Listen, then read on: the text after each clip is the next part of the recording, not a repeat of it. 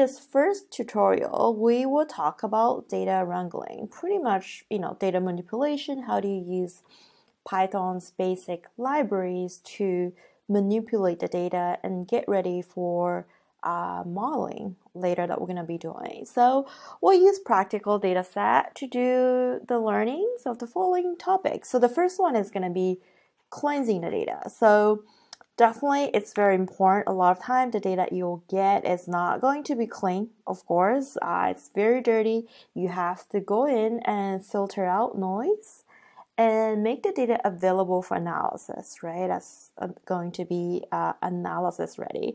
And then the next one, we're going to talk about statistics, like simple statistics.